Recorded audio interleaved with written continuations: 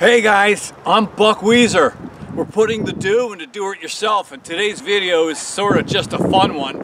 I want to see if I can get the DR Powerwagon utility cart to go a little faster by installing a larger pulley on the drive shaft of the motor. So we're going to see. I love this utility cart. I featured it in other videos, and I'm excited to see if I can make it go just a little bit faster today. So let's get started. Well, the first thing we're going to do is to see how fast it actually goes now with a 3-inch drive pulley, and I've marked off a section of the yard 100 feet long, and we're going to see just how long it takes to drive the DR Powerwagon utility cart 100 feet in its current condition. It's featuring this powerful 5-horsepower Briggs & Stratton engine from 1992. And we're going to see just how long it takes to go 100 feet. All right, let's fire it up.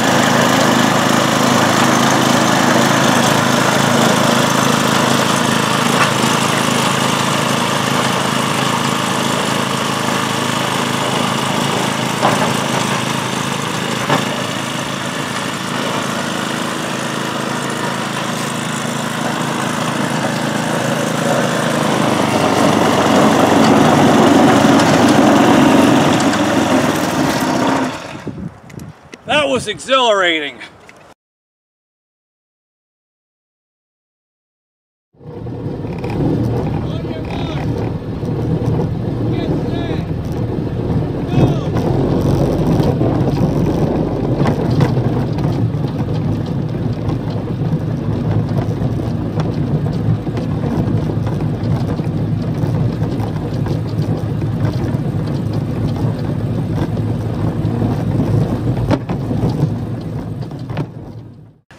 All right, now we're going to change out the pulley.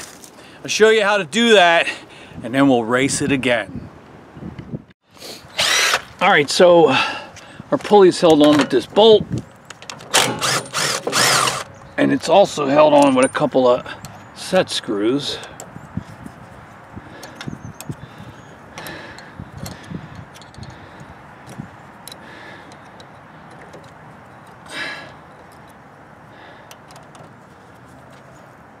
Alright, and it comes off easily, and our belt is loose to come off.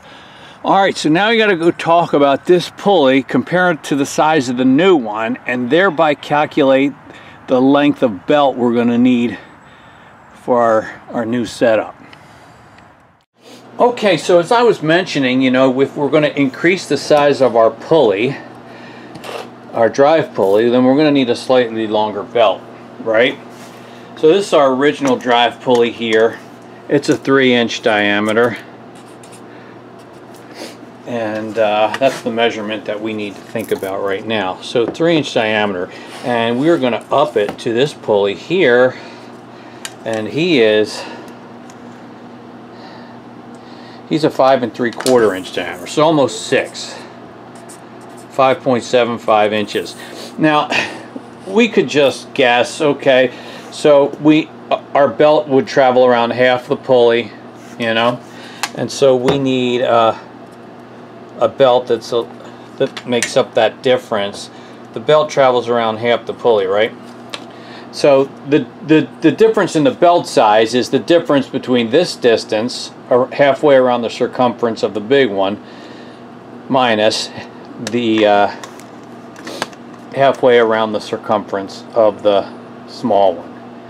Now you say, well, it's just going to be a couple inches. Yeah, so we could guess. We could go buy a belt a couple inches longer than what we had. And, you know, by trial and error, we'd figure it out. But we can be a little more precise about it, because we can calculate very specifically this distance and subtract it from this distance. How would we do that?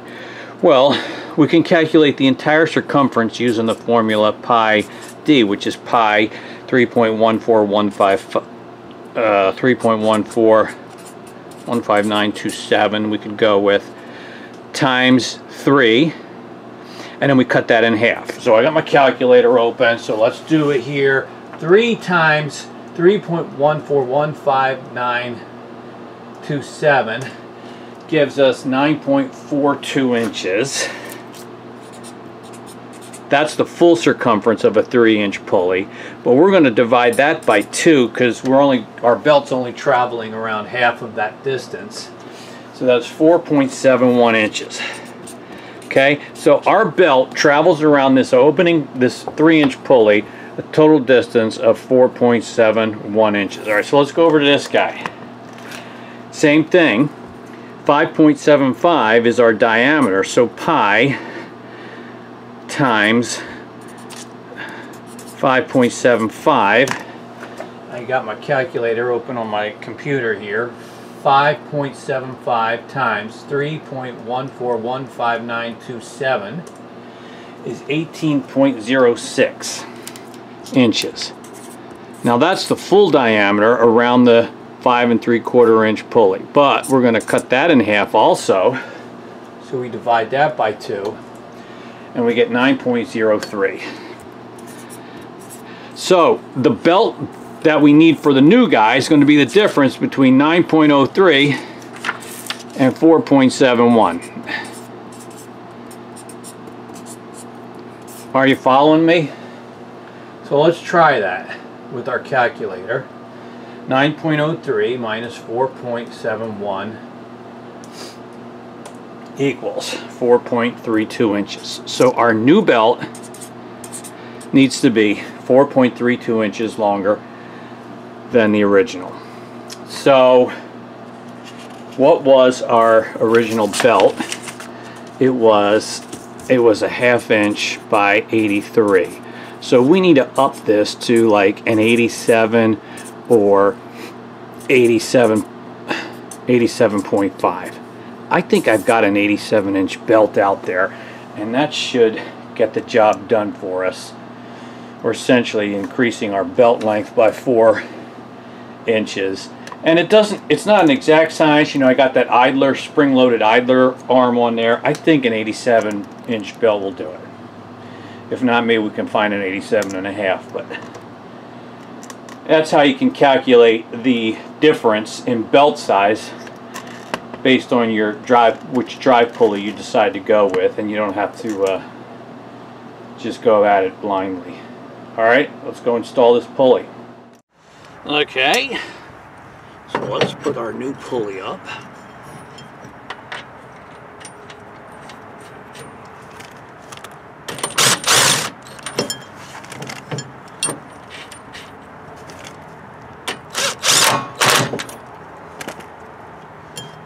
So in this case, I really do need the set screws because this doesn't hold it in place. The bolt itself doesn't hold it in place. I absolutely need these guys.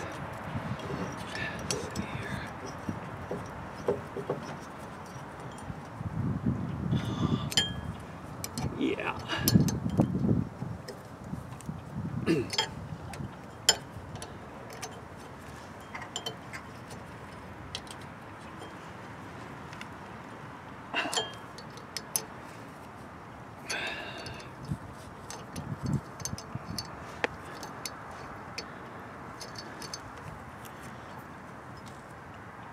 All right, that's good.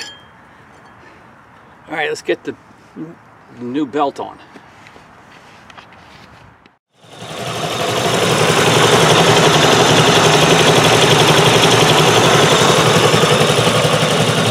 I actually ended up putting an 89-inch belt on there. The 87 was a little tight. That 89 is a little bit loose. but probably 88 would be perfect, but the 89 is working for now. And I think you're going to be pretty surprised and pleased with the results now.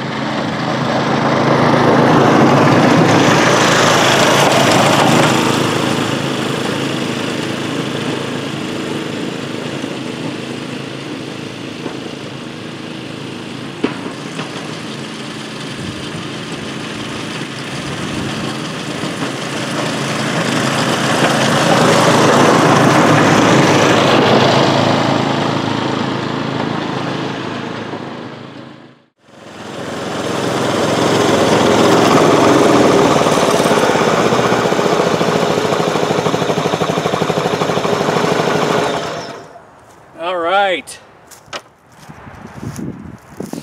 Oh. Well, that was kind of fun, and I think it worked out really well. I have to tell you, when I was in fourth gear with full throttle going around a corner, I almost fell off the seat. So it's definitely picked up the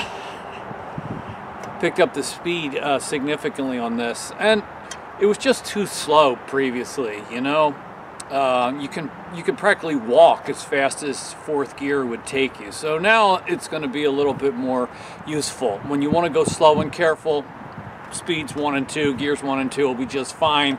When you want to move a little faster and save a little time, 3 and 4 are going to be there. So I'm happy with this experiment. I know it was kind of silly. I do thank you for watching, and hopefully it was interesting and helpful to you. I look forward to your comments and questions, as I always do, in the discussion below, and I look forward to seeing you on our next video. Have a great day.